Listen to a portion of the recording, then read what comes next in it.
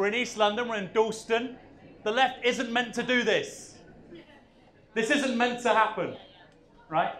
So, I'll be brief. As James said, the strapline is no future, utopia now. Initially, that might sound like a sort of provocative piece of rhetoric, a bit like fully automated luxury communism, but it shouldn't. It shouldn't. And we decided to use it because we think it actually captures something quite significant about the current moment. So no future, what does that mean?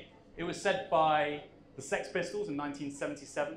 It's much loved by Bifo Berardi. No future. What does it mean for us, anyway?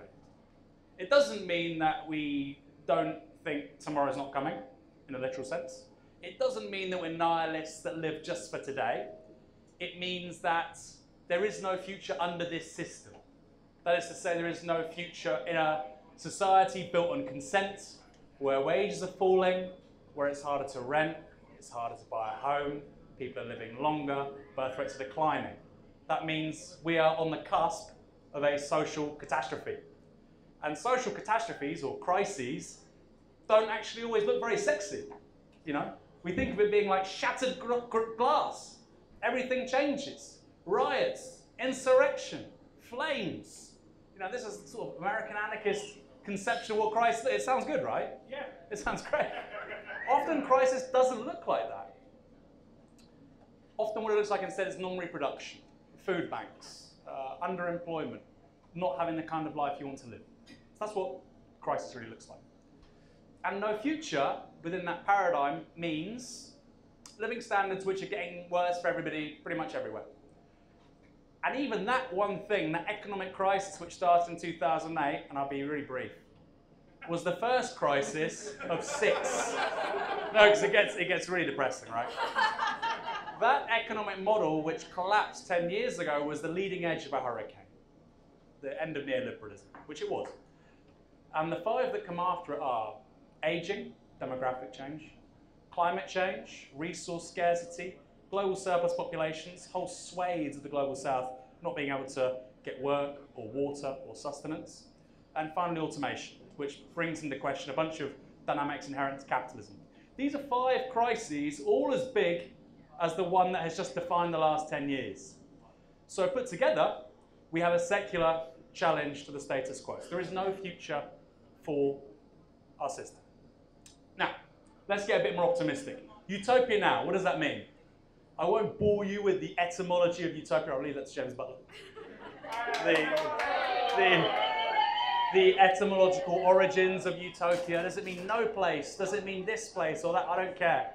The reason why people historically have chosen to write utopias is because they're trying to write a satire or a critique of the society they live in. So Thomas More was critiquing Henry VIII's England when he talked about his island communist paradise. William Morris wrote News from Nowhere as he lived among the satanic mills of Victorian industrial England. So often the impulse to utopia is a yearning for something else. But more than that, actually, I think the present moment of no future doesn't just mean that utopian thinking is useful, it is necessary. It is necessary because there is nothing to come after the present conjuncture. And what does come either gets a lot better or it gets a lot worse. So if we aren't utopian, we succumb to barbarism. So the question I want to pose to all of you here is, what is your utopia?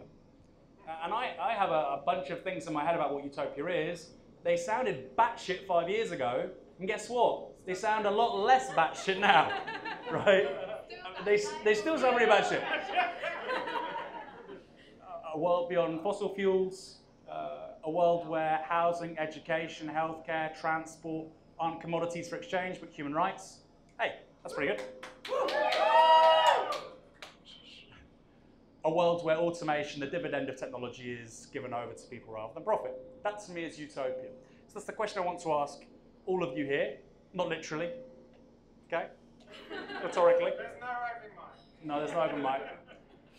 What's your utopia? And can it be achieved in 5 years? And if it can't, what will be achieved in 5 years? Because as Oscar Wilde said, progress is perpetually stepping from one utopia to another.